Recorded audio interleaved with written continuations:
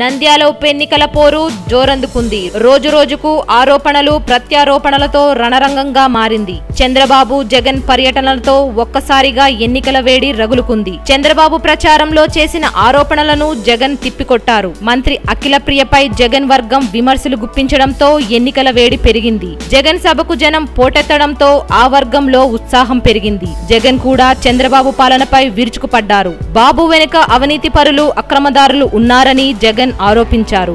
YS Jagan సింహంలా ప్రజల మధ్య గర్జించారు. చంద్రబాబు నిజంగా రాక్షసుడేనని, టీడీపీ నేతలు చిత్తకార్తె కుక్కల్లా మొరుగుతున్నారని జగన్ ఆరోపించారు. టీడీపీకి దమ్ము ధైర్యం ఉంటే 20 మంది ఎమ్మెల్యేలతో రాజీనామా చేయించాలి. విలువలు విశ్వసనీయత ఉంటే రండి తేల్చుకుందాం రమ్మంటూ వైఎస్ఆర్సీపీ నేతలు సవాల్ విసిరారు.